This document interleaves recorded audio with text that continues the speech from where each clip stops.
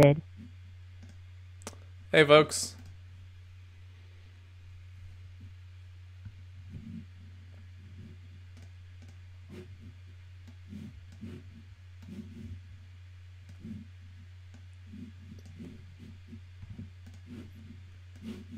All right, there we go.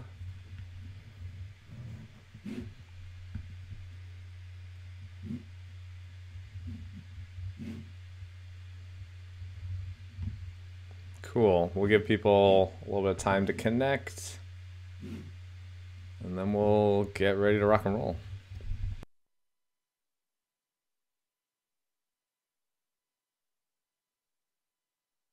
Can everyone hear me? Good? Thank you.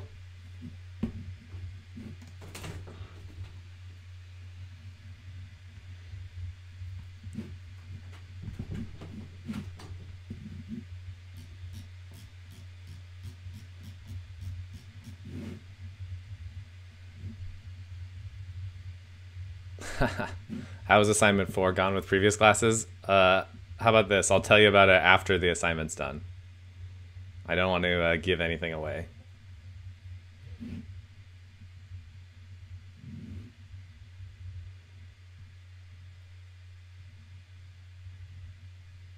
Do you get extra credit for not signing adversarial keys? No, that's part of the assignment. 10 points of your assignment are for not signing adversarial keys. Yeah, the point was to do it quickly so that everyone could get people's signatures. And because if you give people a lot of time, they wait till the end anyways, so it really doesn't make sense. Yeah, you'll be able to see how many keys you signed when you submit, and then I'll let you know exactly how many adversarial and real keys you signed.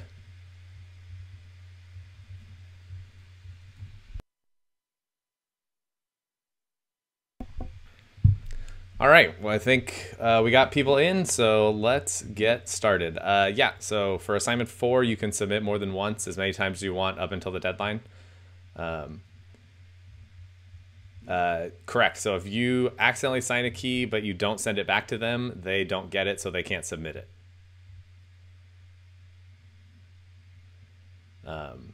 So that would not count. So, right, if you just sign it and you never send it back, then it doesn't count as a signature. Cool. Well, I'm glad that's going well. Got one more day on it. I'm sure the piazza is going to be kind of crazy.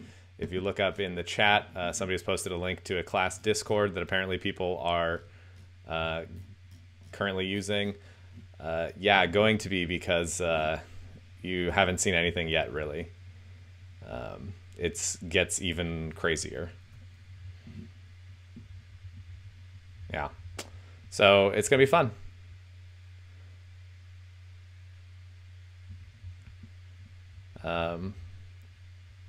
Cool. Okay, then let's get started.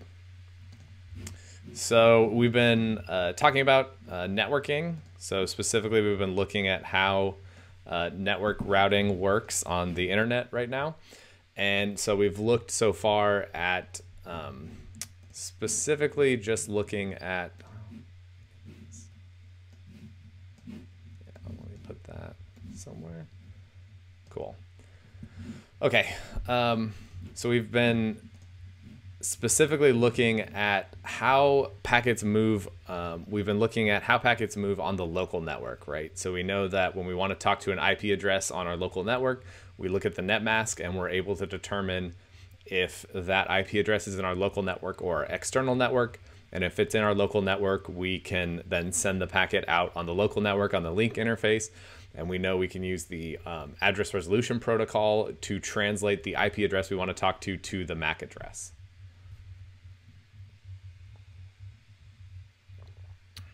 And so now we're going to look at what happens with indirect. Oh, I'm not sharing my screen. That's the problem. Y'all can't see this. Lols. Okay. Share screen. I knew something was different. There we go. How about now? Better?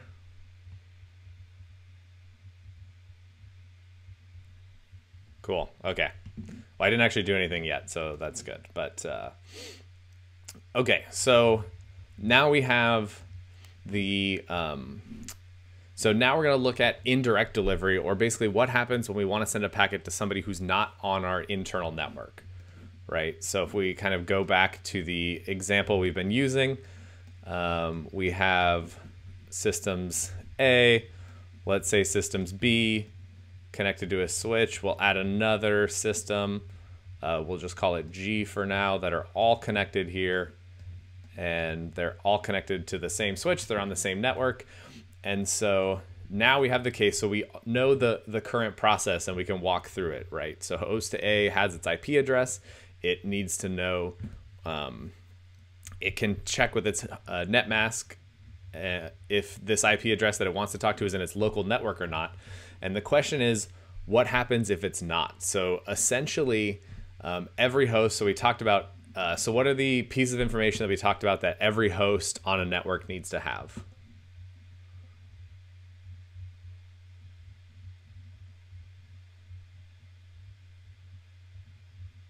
MAC address, yeah, so like a MAC address of A, an IP address, and what else?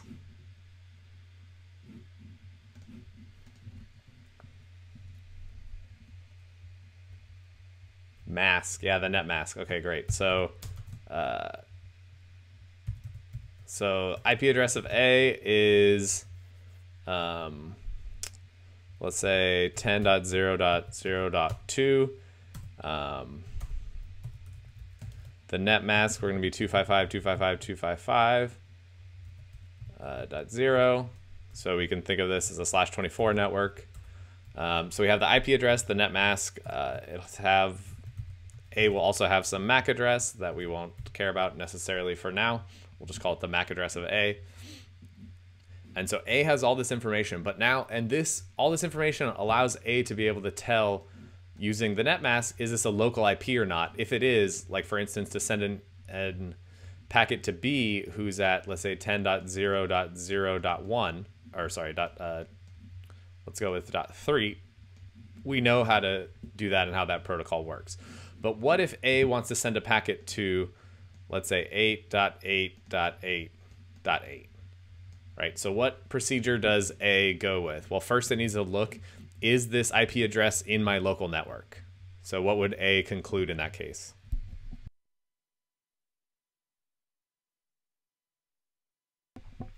Yeah, no, right? Because we can see by the net mask, the first 24 bits are not the same.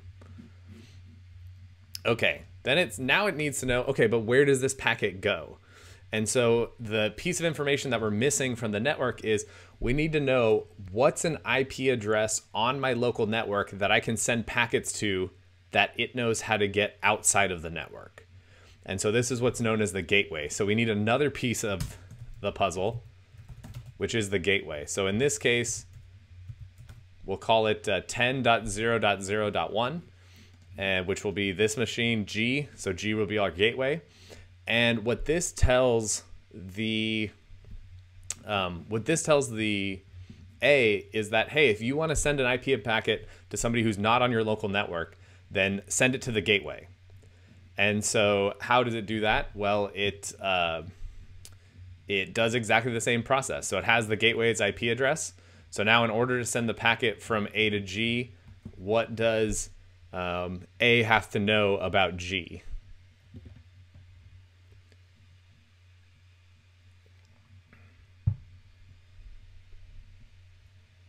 The MAC address. Yeah, so it needs to know G's MAC address. So A needs to do an ARP request asking, hey, who has the MAC address 10.0.0.1?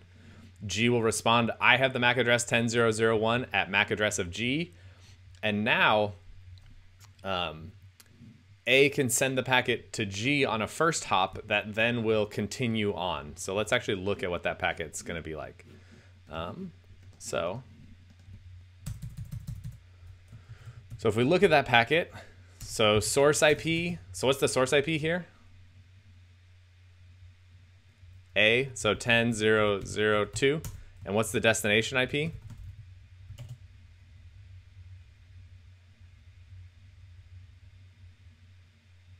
It's not G, because we're not sending it directly to G, right? The packet we wanted to send was, we want to actually send a packet to 8.8.8.8. right? So we want to send a packet there. It's going to happen to go to G on the first hop. But our destination IP address is we want it to go to 8.8.8.8.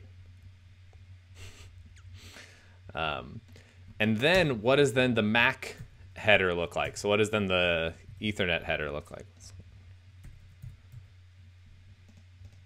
There we go.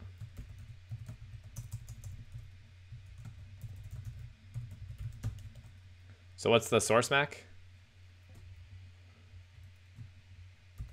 MAC address of A, and the destination MAC?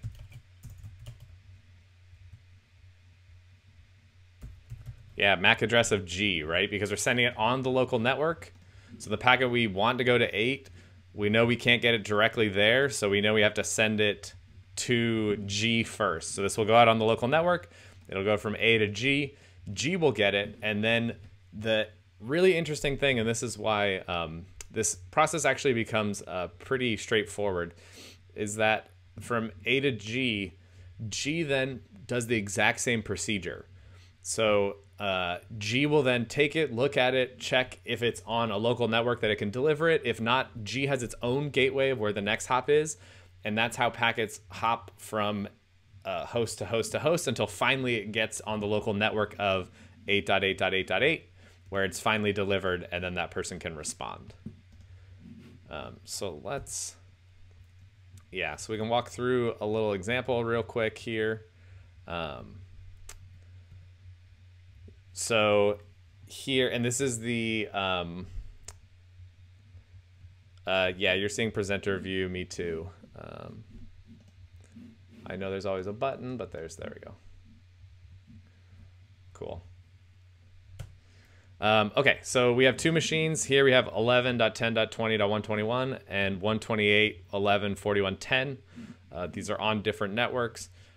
And so the idea is, and the important things to remember to keep in mind is that IP addresses always stay the same, the source and destination IP from hop to hop.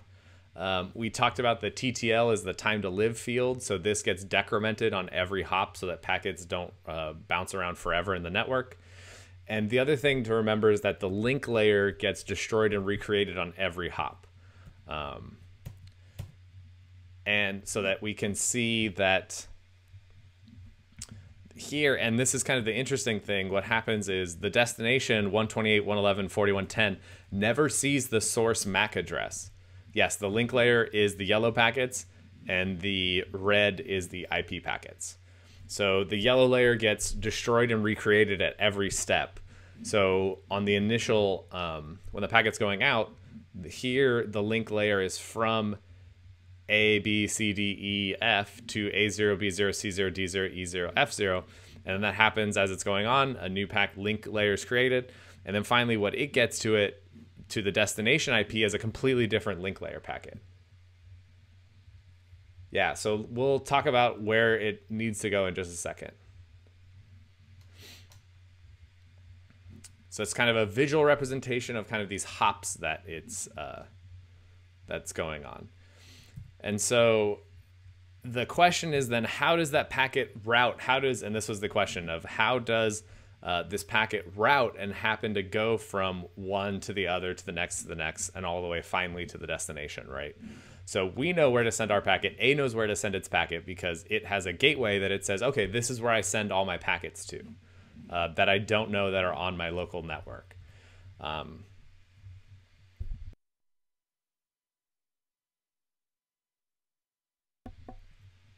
And the other things that are important is hop by hop routing. So the idea is every gateway and every hop along the way decides where the packets go. This is the standard way that routing occurs on the internet right now.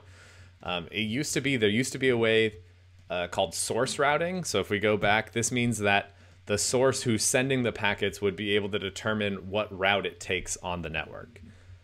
So why is that either a good or a bad idea? Why should the person sending the packet be able to determine the route that it takes?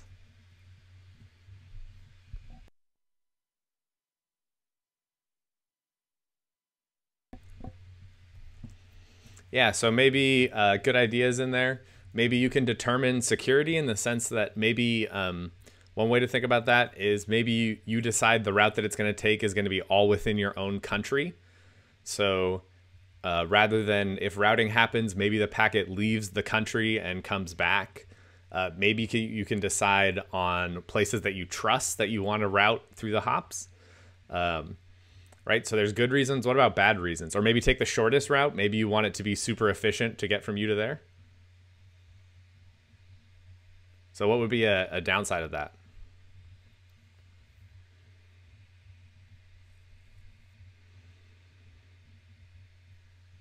Yeah, so you could try to take the longest route. It may not be very efficient. A hop could no longer be there. So think about how big the internet is. If you just think in terms of websites, there's a couple billion websites. So now your machine would have to know about all the routes and all the hops to every single IP address on the internet. Or you could, so the other idea is everyone could decide to clog a specific route and overload an address. And then you have to deal with things changing. It causes a lot of problems. So they got rid of that. The other really interesting thing is email addresses. If you've ever seen a really old email address, food, bar, Baz.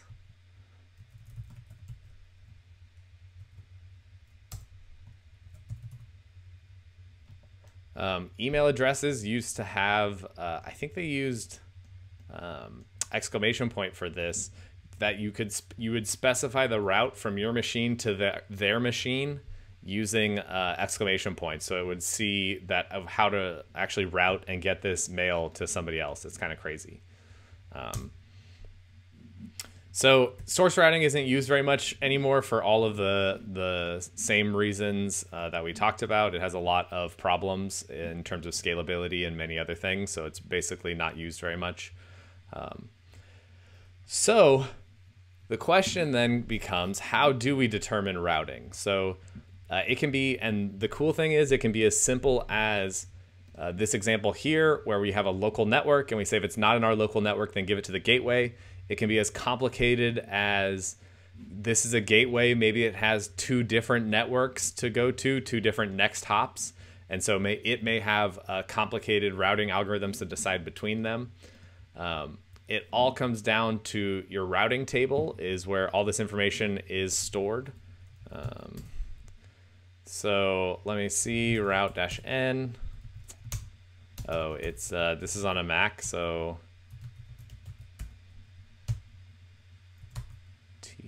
route and R. So this will show me the routing table on a Mac. On Linux, you can do route-n. You can run this on your local machine to see what it's basically saying.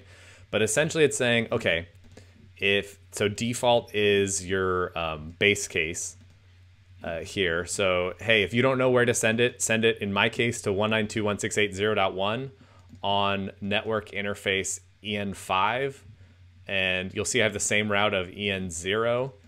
So I believe if they're the same, it should do the first one. So this is my EN5 is my wired connection to my router, and EN0 is going to be the wireless connection. And then we can see different things like, okay, so this would be my local address, 192.168.0. So this is 192.168.0. So this is the /24. Send that out on the local network on link, I guess, number 10. I'm not really used to looking at the Mac this way. And then you can see the IPv6. But you can see actually kind of a complex routing table. But we can go through something a little bit simpler here in this example. So essentially, this says 192.168.1.0. So the mask is 255.255.255. So this means the first 24 bits. If that's the same, then just send it out on Ethernet interface 0. So Ethernet 0. So this is what specifies that catch-all routing table of if it's a local network, send it out. And you have the local network. So 127 / what is that? A /8 is the local network. So your local interface is yourself. So it's mostly represented as 127.0.0.1, but actually there's a whole address range in there that all starts with 127. So that means send it back to you on the loopback interface, which means it's not actually going to go out onto the network. And otherwise, if it doesn't match any of these, so 0000 says, hey, send it to the gateway, which is 192.168.1.1 on interface 0. And so this is what what's stored in the routing table, and this is how each of the machines decides where to send what packets to. So you can look at that, and this can allow you to set up complicated things if you're ever in a situation where you can actually set up your machine to act as a router and route packets back and forth. And so you can use these kind of techniques to actually do that and make that happen. But it can be as simple as this or as complicated as it needs to be. And so this is why we're hitting the high level overview of networking. So we're not going to get into exactly how all this stuff happens, but when you take a networking course, you will get into these details.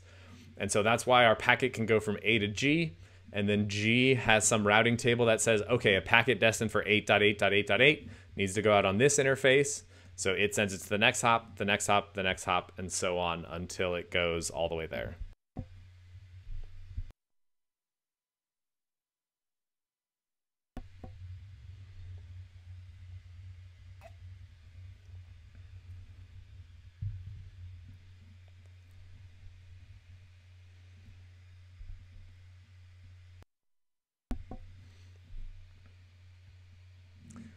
Yeah, so the gateway and the switch can be physically separate. So that's most of the times when you're thinking about home networks, we have we get a router, right, which has ports on it, and it acts as both the switch and the gateway. Yeah.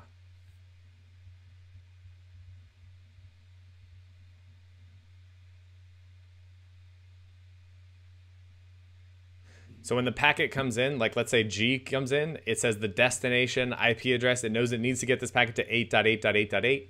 It looks up in its routing table, what interface do I send this packet on? So it would probably have a rule, hey, by default, if you don't know, so like think about your home router, right? So home router, you're A, your switch is G. You send a packet from you to your home router. The home router says, oh, and actually I guess the diagram is a little bit different. On a home router, you'll have maybe 4 ports for local, and then you'll have like what they call a WAN port, or like a wide area network port, or to your cable box or whatever. And so your router says, okay, 8.8.8.8, let me look it up in my routing table. Oh, it's not in here. The default is to send this packet out the WAN, and so it gets sent out on this to that next packet. And then it's your ISP's responsibility to then get that packet. That next switch or that next router uses its routing table to figure out where that packet goes, and it keeps going on from there.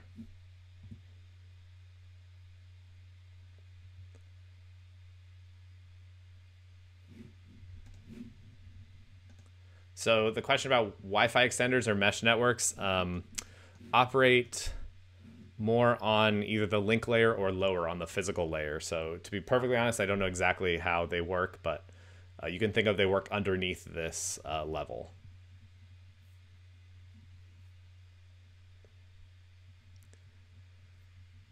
Cool. And so the cool thing is, all you really need to know is understand exactly how packet movement works at the local network level, and then extend that concept up with routing, and now you have packets that can traverse from your machine to another machine completely on the other end of the network.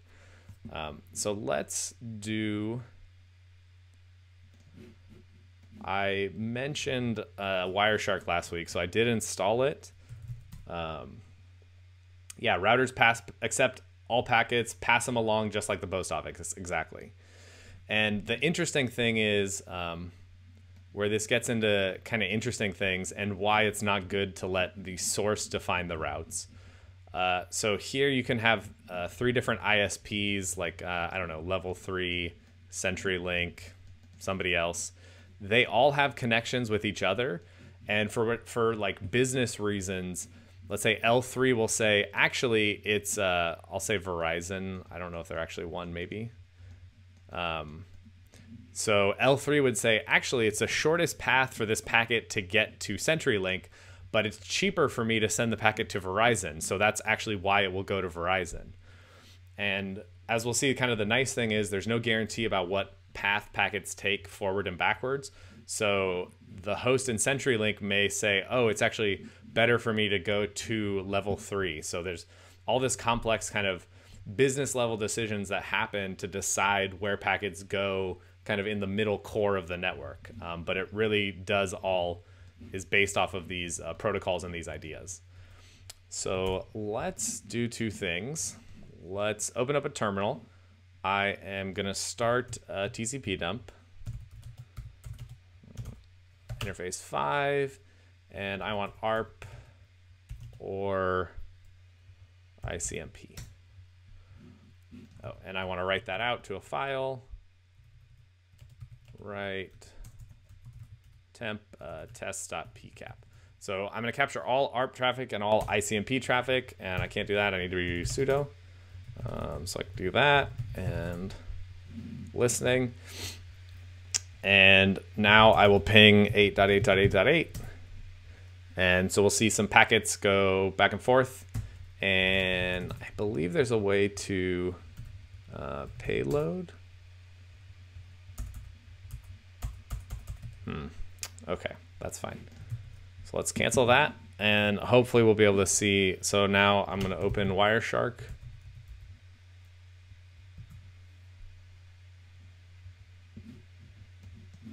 And let me open up that file. Test pcap. There we go. Okay, so we didn't get all of the ARP requests. This is fine. Okay. No, we didn't get the initial ARP traffic here. So this is Wireshark. This is the tool I was telling you about that you can use to graphically look at packets. So you can see kind of on the left here, it's showing me the requests and responses. It's parsed this packet out and it's shown me the source IP, the destination IP, the protocol that it's using, the length, and it's parsed it out to say, look, this is an echo a request packet. So it's a ping request packet with this ID and this time to live of 24.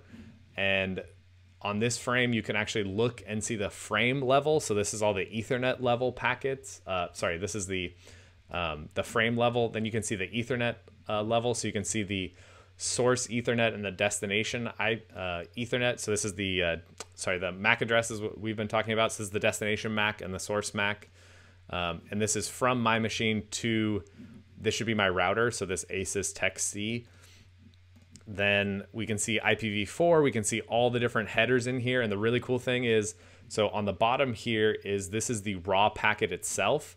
And as we highlight and click on different aspects of this packet, it shows you where those bytes are in the actual packet itself. So we can see that this specific byte being 1 tells you that it's an ICMP packet.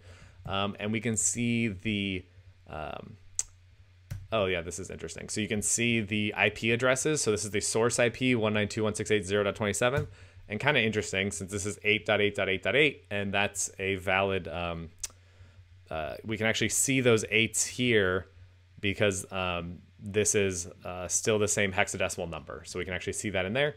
And furthermore, we can look at this ICMP packet to see what type of packet this is. So we can see there's checksums in here, which we talked about are like hashes, but not as good, timestamps, and the actual data that gets sent back and forth. And we can see that it sends this kind of pattern of, you can see 08, 09, OA, OB, C, D, E, F, 1, 2, 3, all the way up to 3, 7. So just kind of a bunch of bytes. And then the goal is to see that back from the other side. So the other side responds back with an ICMP reply with the same data that we sent. So yeah, you can see the command in the terminal is right here. I'll keep that up. Sure, I can copy and paste that in there. It won't work exactly for you because you'll need to change the interface. So for me, the interface that I'm using is EN5. For you, it will be different depending on your machine.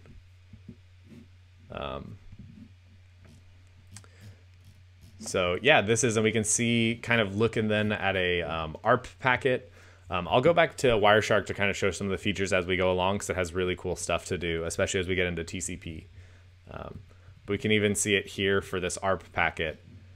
So we can see that this is an ARP request saying, hey, who has 192.168.0.131, which is not me. It's another machine on my network. So I'm showing you, I guess, random IPs on my network. I don't know who has that.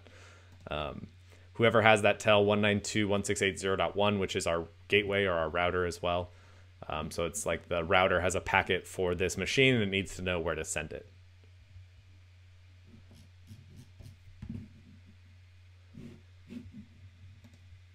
Will Wireshark be used for a future assignment? Perhaps. We'll see.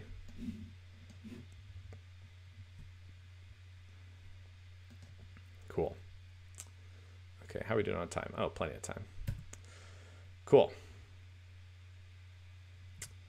So 8.8.8.8 is a target IP address. So it's some IP address. We know it because it's Google's DNS server. You can also do something. Oh, maybe this would be. We'll do that, and we'll do. Oh, fine. Ping. So I can ping google.com. We'll see. I'll get a different IP address, and.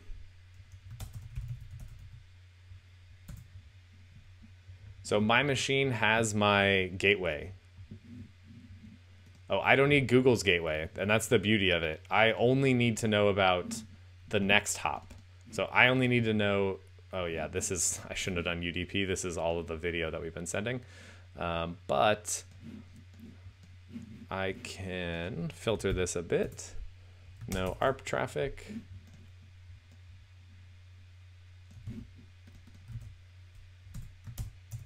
Oh, okay. So, oh, nice. Okay. And what about DNS? This is interesting. Okay, so the beauty of it is I never need to know Google's gateway. So all I know is my own gateway, and then my gateway knows how to get packets to the next hop and the next hop, and they just luckily get closer and closer to Google, and at that point, then Google gets that packet. Yeah, you can ask once the Piazza dies down, that's definitely a good idea. Let's see. Okay, let's get out of this. Let's continue on.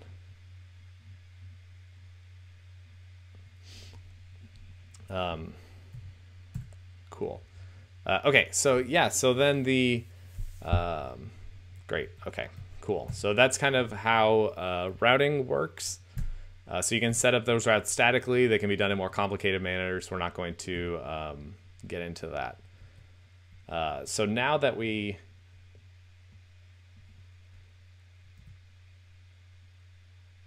how can we know if a router is doing something similar to... Well, I don't know what that is. To what traffic going through?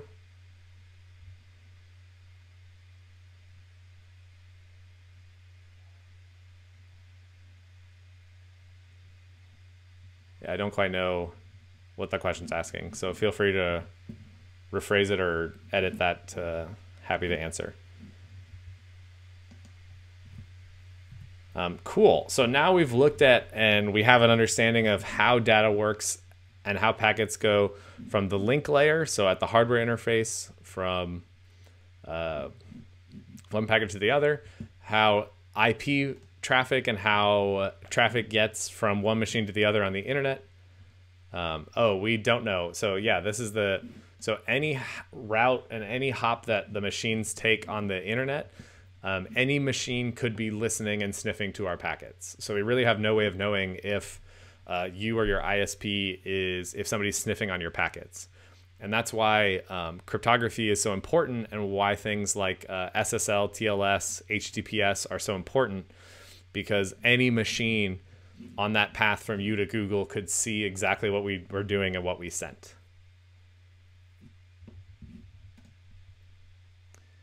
So now what we're going to do is we're going to go up to the transport layer and start seeing how data actually gets from one machine to the other.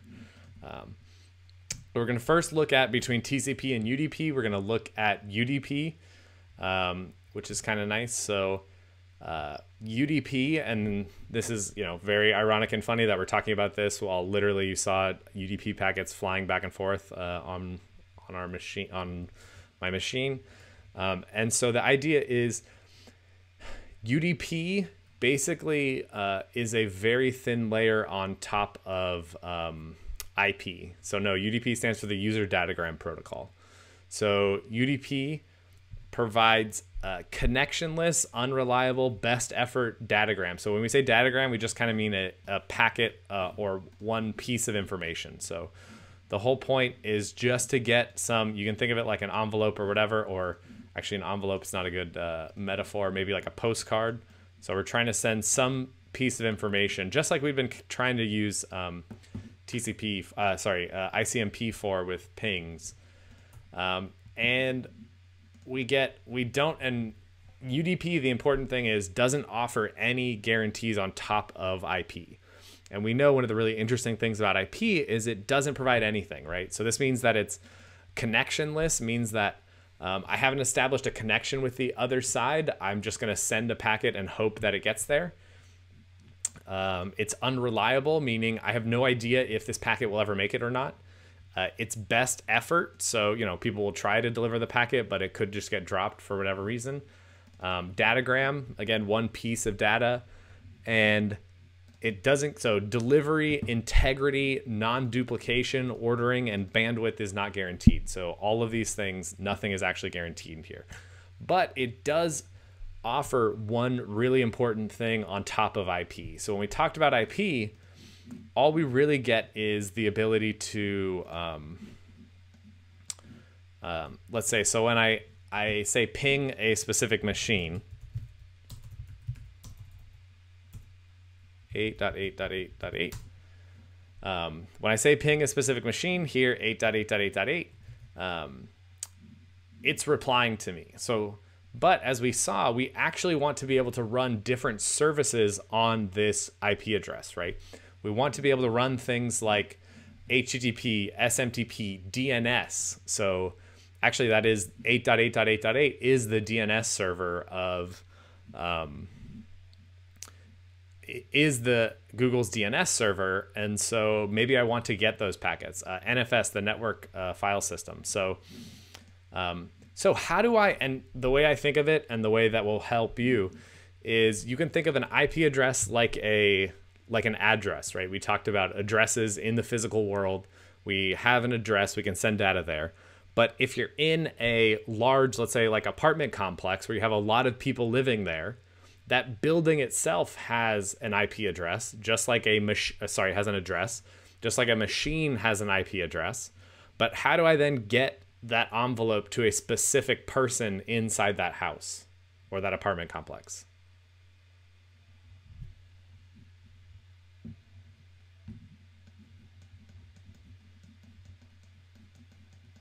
Yeah, so apartment number, right? So I need to know the exact apartment number within that building. So the very similar analogy works here, where we're going to introduce the idea of a port. So there'll be basically 65,000 ports on a machine, so we can talk to different applications that are listening on different ports. And as we'll see, we'll have to define standards to know which ports are what things are on. But this is the big thing that UDP adds on top of IP. So it introduces this notion of a port so that you can send different messages for different destinations for the same IP address. And that machine will know exactly what destination you're talking about and will be able to give the packet to the right application. And so UDP, kind of interesting, right? It's like, why would you want to use something that doesn't offer you any of these great features? And one of the key things is multimedia. So exactly why essentially Zoom, what we're using now, we saw is using TCP, because we don't care if you, let's say one packet of my voice gets dropped, you don't want to wait for it before getting all the rest, right? You want to display those right away. Same with video calls. and also for services that are based on this very simple request reply schema. And so you need things like DNS, NFS, remote procedure calls use UDP.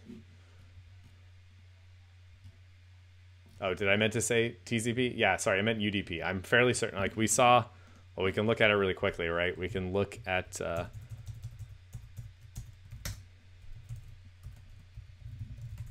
right. These are all the UDP packets that are happening on my card right now, and I'm the only one with video. Nobody else has video, so I wonder if you can see it.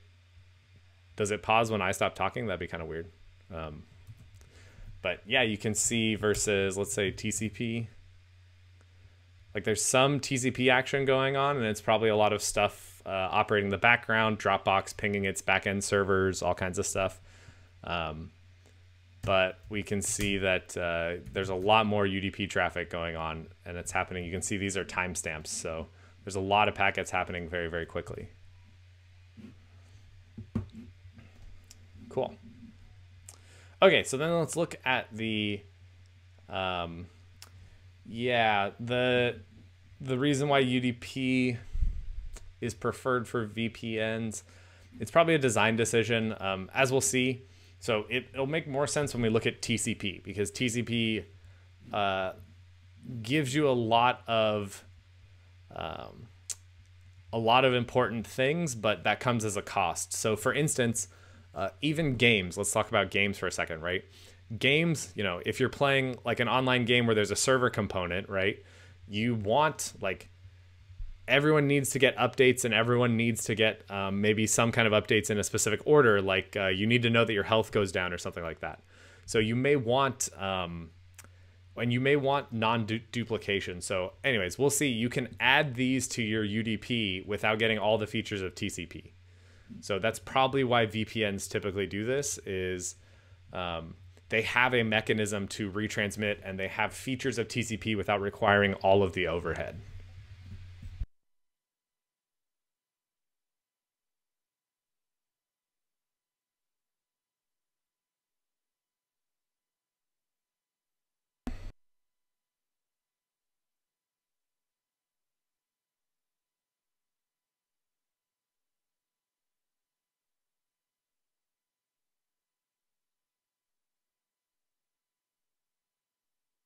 Oh, how about now?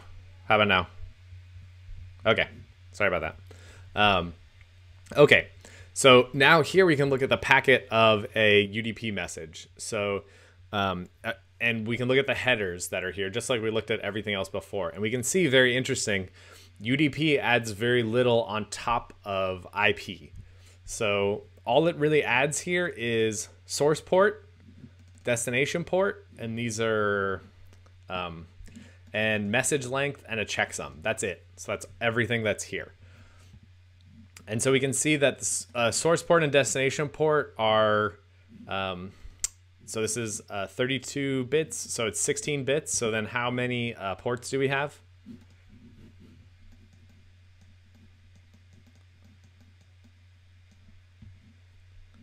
Yeah, 6, 5, 5, 3, 6. Yeah, 2 to the 16th. So this is how many ports we have for each IP address. Cool. So let's see then how this is actually used. And so just like before, right? All the data gets kind of encapsulated, and we're building up this kind of like onion of layers. So in the core right now, we have our UDP data that we want to send. We have that UDP header that specifies the source port, destination port. That is put inside of the IP data, where the IP header adds the source IP, the destination IP, and some other features. And then that all is put inside a link layer of the data of the frame, along with frame headers of source MAC and destination MAC. And so that's how kind of it's stacked inside of this packet.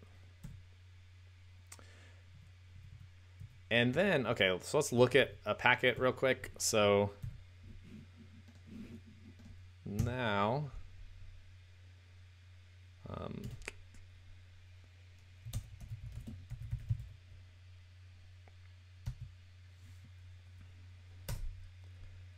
Okay.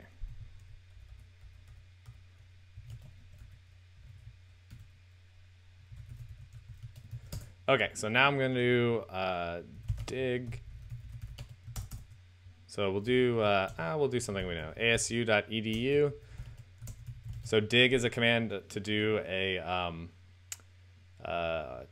DNS lookup, and normally we'll use your DNS server, but you can use the @ sign to use a different server. So this is saying, what's the IP address of asu.edu?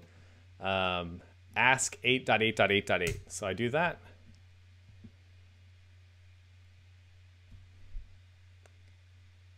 And, oh, there we go. Okay, yeah, I was wondering why it took so long. Okay, so it's telling me, okay, asu.edu is at the 104.16.50.14. So then let's look at what that protocol looked like in Wireshark. I guess I should stop quitting this and just open recent. There we go. Okay, cool. So now we can see here, so this is a, if we kind of expand this packet out, there we go. So we have the Ethernet layer, we have the IP layer, right? So again, this is my source 192.168.0.27, destination 8.8.8.8.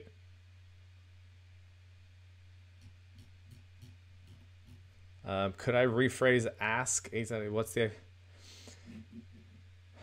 Yeah, it's tricky. It's the DNS protocol, so we can't... and we're not going to go into the details, but yeah, basically we can ask 8.8.8. It says, I don't know, and it asks somebody else, and it keeps going from there. But from our perspective, we're just asking, hey, 8.8.8.8, what's the IP address of asu.edu? And it's specifically using the DNS protocol. So if we look then now at the, so this was the port and all of the information at the UDP level. So we can see the source port is something 55567. So this is what my machine decided its source port was. Then its destination port was 53. So this is important.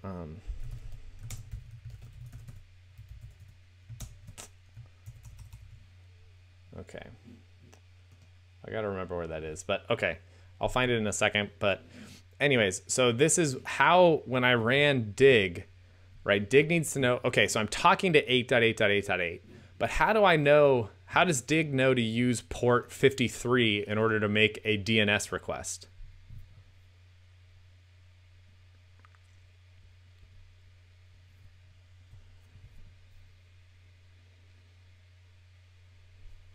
So the way to think of it is technically, and what this means is that there's some application running on 8.8.8.8, which speaks the DNS protocol and is listening on a port for DNS requests in order to send DNS replies back. So it's just a standard that port 53 is the DNS port. So there are a number of ports that are defined by the standard. And so I'm trying to remember, if anyone remembers what that file is, I can open the file here.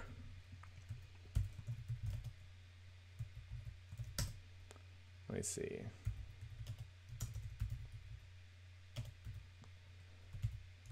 etc.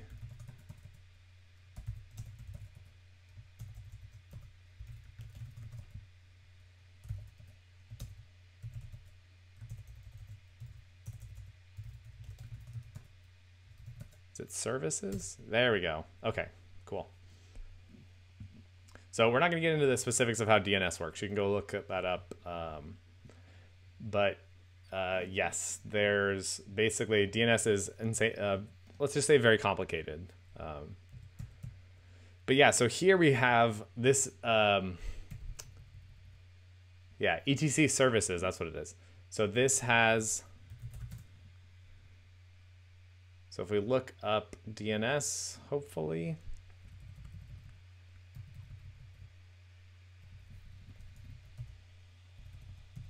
Where's 53? Oh, domain. Okay, they call it domain instead of DNS. But here we can see all the different ports. So these are a bunch of different ports that are essentially allocated as part of a standardization process of what ports are on what services. So for instance, SSH is TCP over port 20. FTP is TCP over port 21. Let's see, what are some other UDP ones that are actually interesting? So yeah, DNS was the one we were looking at. The domain service can be over TCP or UDP. It's typically over UDP. So anyways, these are all just defined here, right? So things like HTTP, right, is over port 80, also called www, right? And port, let's say 443. 443 is HTTPS. And so basically there's just these standards of what all these ports are. And so we can then look at the DNS query just to dig in a little bit about how this works. But this is basically, I'm querying and saying who has asu.edu, and the then response can say, so this is then the response. And so we can go back through the headers. We can see that this is a response from 8.8.8.8 to 192.168.0.27. And what does, so let's think about the dig program that was running. How does that know that a UDP packet came back as a response to its query?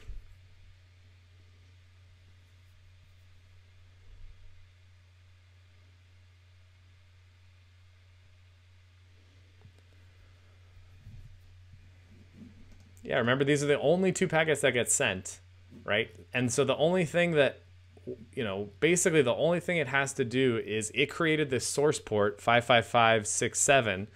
And so it knows it got a response, not so from specifically the IP address that it was meaning to, right? So from 8.8.8.8 and specifically to port 55567. So this is how it kind of knows that it's getting that response back. Now there's also we can see the DNS has this transaction ID. So it probably also looks that the ID is the same. But at the UDP level, what it has is this destination port. So this is how it knows this reply is back for it. And then you can dig through this query here. So we can see asu.edu is at address 104.16.50.14.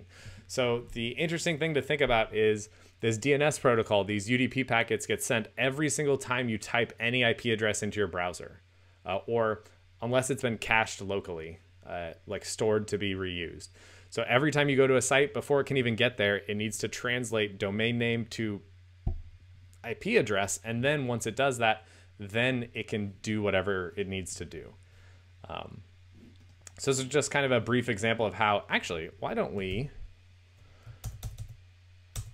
you want to look at some Zoom packets?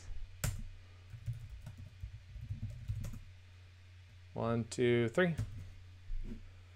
Yeah, so we just got 478 packets. Let's open this. No, we won't hack Zoom. We're just looking, trying to look at what's going on. So this is, maybe this is a Zoom central server. We could look at one of these packets. We can see that it's sending a bunch of bytes. So this is in the length of the packet. You can see the ASCII values here. So if ASCII, I wonder, I would bet it's kind of encrypted. Okay, how about this? Why don't we do this together? Okay, I'm gonna hit enter, and then yeah, somebody type something that's random, small, but unique into the chat. No, you can't do random. Okay, thanks. Okay, so out of 15,000 packets, this is actually an interesting way we can see if it's using encryption. And of course, maybe the chat is not happening over UDP. That's an option.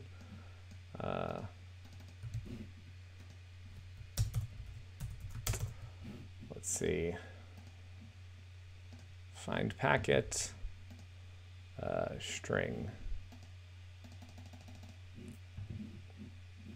Yeah, it does make sense to use TCP for a chat. So let's capture everything. Okay, somebody send another chat message. Okay, oh no, too much.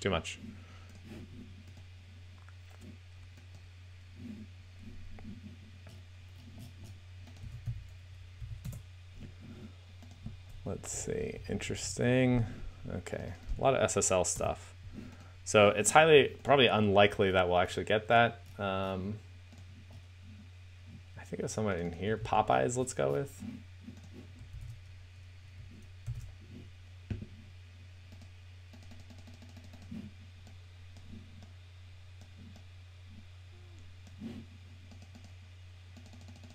No Popeyes. Oh, let's get rid of this filter. How do I get rid of that? Find anything, no Popeyes. Yeah, so at least that's...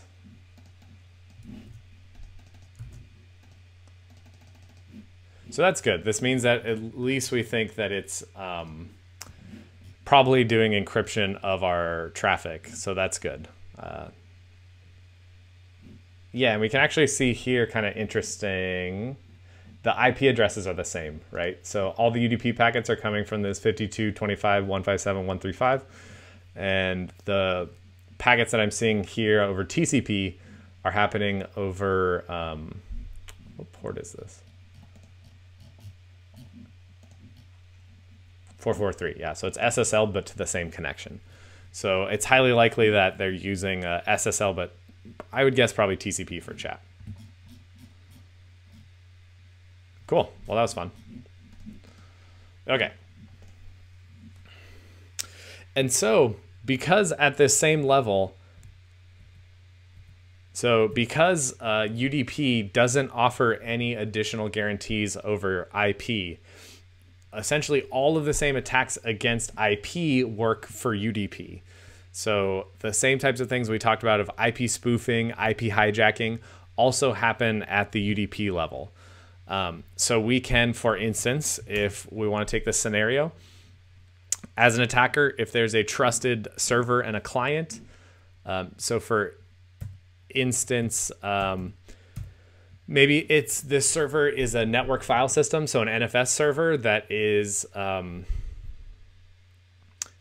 maybe it's an NFS server, a network file server, and maybe the client can access either files without logging in or anything. And so we can, if we pretend to be this trusted client, we can maybe get the server to remove files or do whatever we want. And so we can essentially use the exact same ideas of IP spoofing and send a spoofed UDP request to the server. So specifically then, to get this spoofed UDP request, to get the server to realize it, how does that packet have to look?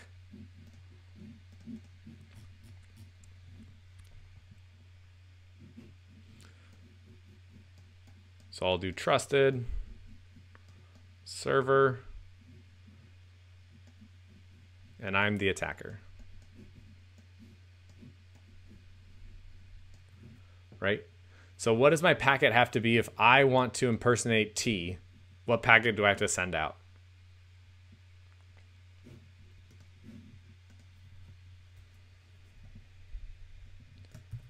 So let's think through it. We'll do it at the levels we're used to. So what's the destination IP going to be? We'll just use the names right now. Or IPS. And then what's my source IP? IPT. And now, for now, we'll ignore the link layer because we're not quite sure how that data is going to get there. But now at the UDP layer,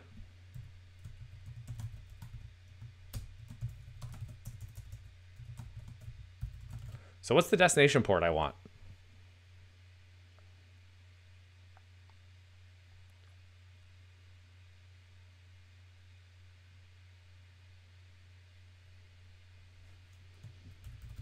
Yeah, well, I need to figure that out, right? It depends on what service I want to, right?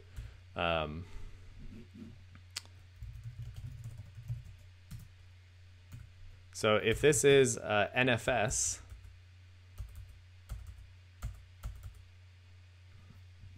yeah, so let's say here, 2049. I don't know if this is exactly right, but we'll go with that. So I need to know what service that, what port that service is thinking about. Yes, and somebody's right. So I will swap these because this goes kind of better like this. Right, and then the source port.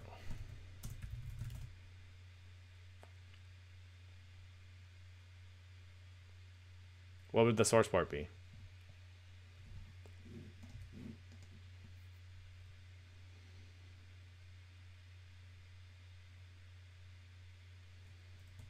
Yeah, essentially we can make this up, right? We can put 55667. That's like what my machine have. We can do 69, 72. It really doesn't matter. Anything essentially from 0 to 65536. So we can do that, and we can send this packet. Oops, that's ugly. Right, so going with our version of layers here. And now we send this packet out. A sends this packet goes out, it goes to S, and then S is gonna get this, and it's gonna reply. And where's that reply going to go?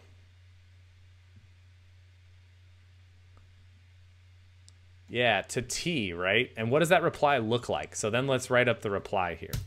So for the reply, what's the destination IP address gonna be?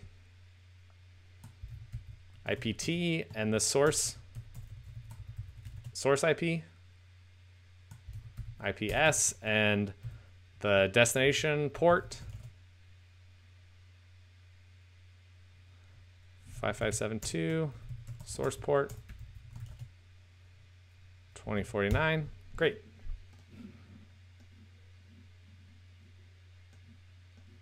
And so this packet then gets sent from S to T, right? So just like IP spoofing, the interesting thing here is the response. We may or may not get this response, right? We may get this response if we're, let's say, on the route or on the local network between T or S. So this is kind of what we talked about and why we talked about being able to do ARP spoofing and ARP sniffing at the local address in between T or S, right? So we can actually get that packet if we're on local networks and we do some kind of ARP poisoning, or if we're on a router or an ISP that are in between them, we'll also get those packets. So that's kind of something to think about, the reply. But we can do this, and we can do this incredibly easily. Like this UDP spoofing is very easy to do. And now though, so now what about the other way? So the other way we thought about this is in the form of hijacking, right? So we have our trusted client, have a server, an attacker. So in hijacking, right, the difference here is T is going to send a UDP request. And what's that UDP packet going to look like?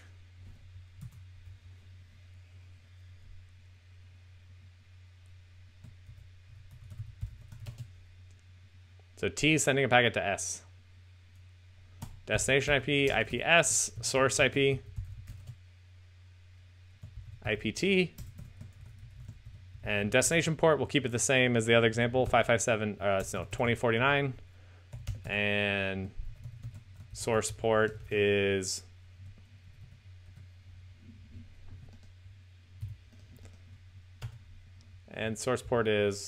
now we'll do a different one, 5290. Okay, so just like, let's say now, so we looked at DNS, right? Let's say this is a DNS request. T is asking S, hey, what's the IP address of, and in that case, let's change this to 53 just to be a little bit more correct. 53 DNS, right? That's what we saw DNS as. So T is asking S, hey, what's the IP address of, let's say, asu.edu, right? And so this packet gets sent from T to S. Now we want to essentially pretend to be S and hijack this communication. So we want to spoof a reply from S to T. So we want to send out our own packet. And what's that packet going to look like? So what kind of packet do we need to come up with? So we need a destination IP. So what's that packet going to look like?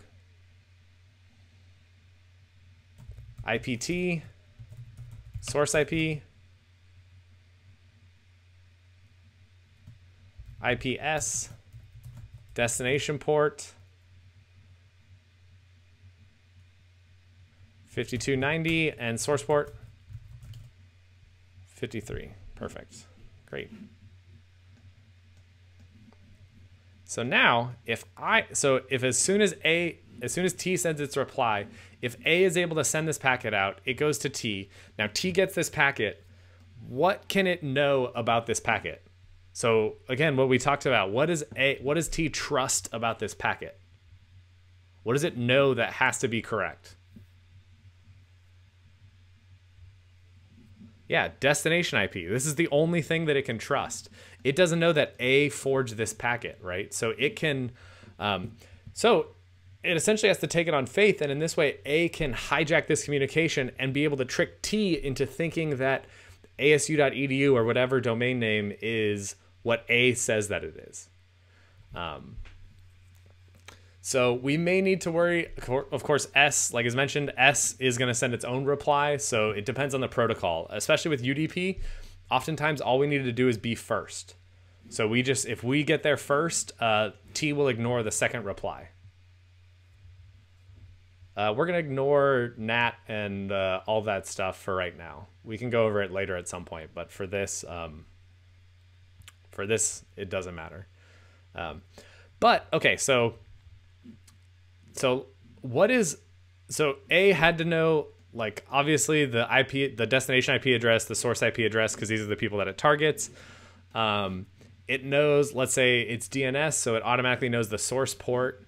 But how did it know the destination port? How can A know this destination port?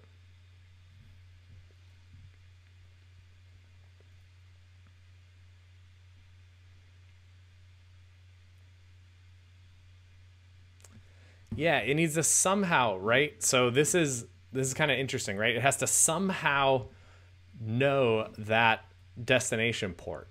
So it can either try, so one option would be brute force them all, just send out 65,000 packets.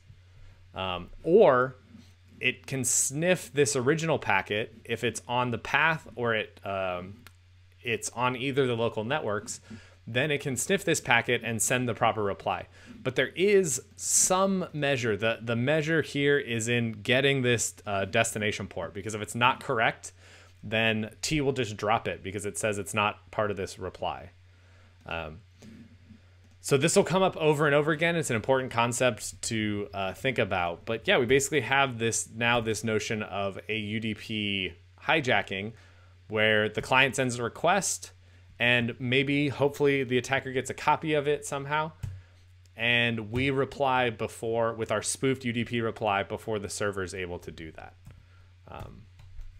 Ooh, this will be a fun one. Okay, cool. Let me check if I have something.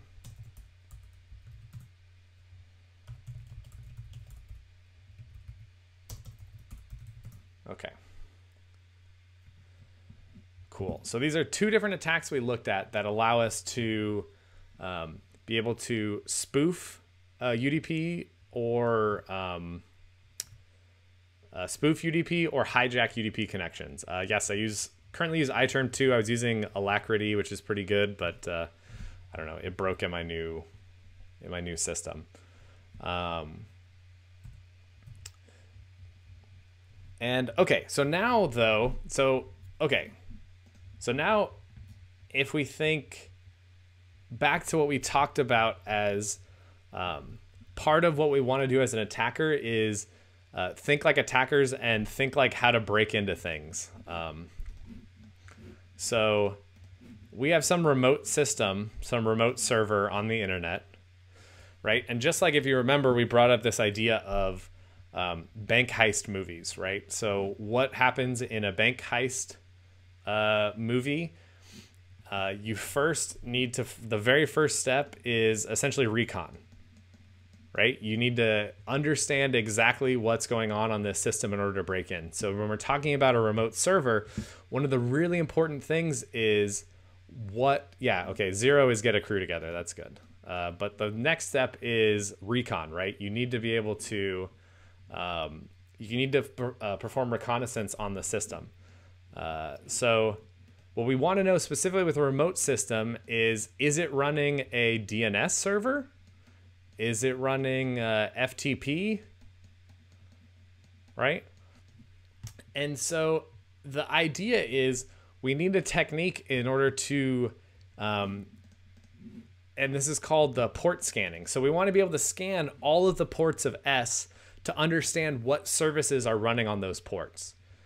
Because if we know that there's a DNS server, one thing we can do to go to step 2 is we try to identify what application, what is the DNS server application that's running, what version is it running, and then does that version have a known vulnerability that you can use?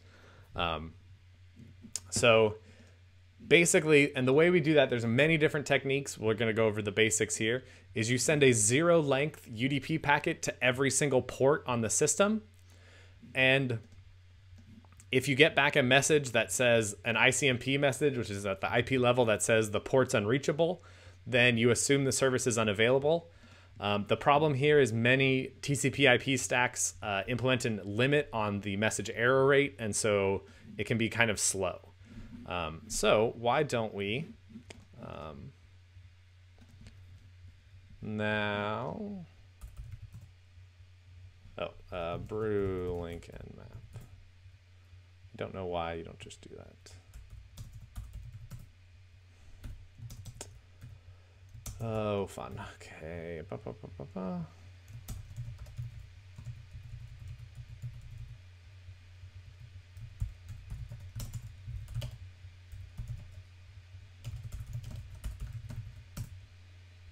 There we go. Okay. User local opt nmap.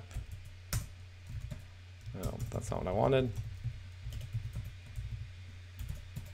Bin. Okay, there we go. Cool. So one of the things I can do is, so nmap is kind of the way I like to think of it is it's a network Swiss Army knife tool. So it has so many features. It's kind of crazy to keep them all up. It can do things like scan, ping scan. So scan hosts in your local network to see if they're up by pinging them. So for instance, let's see, one thing I can do right now, I just want to do a ping scan. Let's see, scan SN 192.168.0.0/24. And I think, yeah, okay, cool. So this just sent pings, 255 pings. So it scanned this whole /24 of my local networks. These are all machines on my local network. And then it's telling me that 192.168.0.1 is up, .27, which is this machine, and then a bunch of other machines on my local network. So you can, so now that we have that, we can, let's say, which one's Fang? Yeah. So we can do nmap u,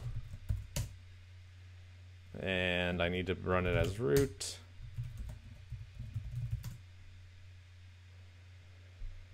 So now, let's do that while also capturing. And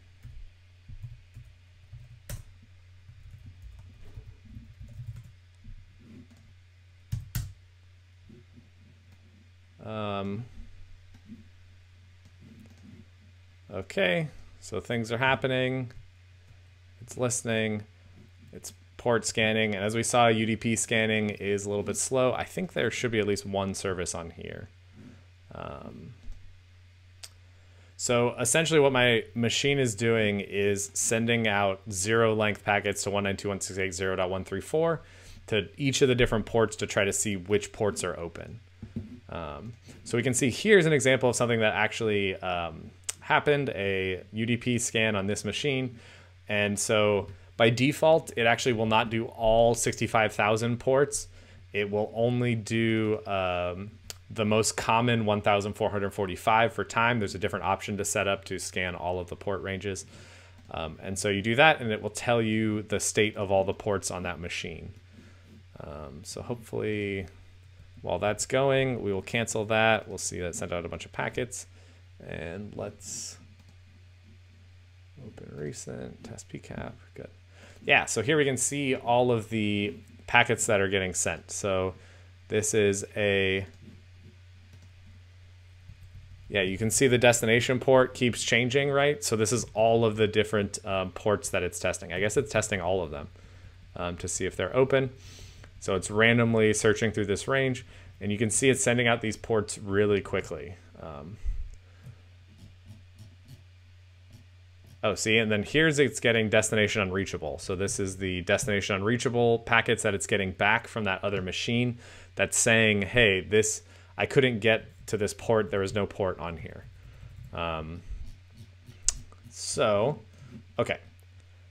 Good. So this is a good stopping point right now. But before, you know, I would be remiss if I mentioned to, you know, be careful about running this. So the way to kind of think about this is so it's not illegal to port scan a machine because you're trying to determine what ports are open, but it's not friendly, let's say.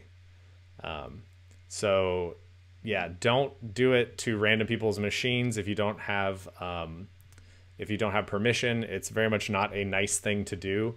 And yes, as you can see from all of this traffic, it is insanely easy to detect, right? I just sent out thousands and thousands of packets in 8 seconds, right? This is like a bunch of packets all around the same time.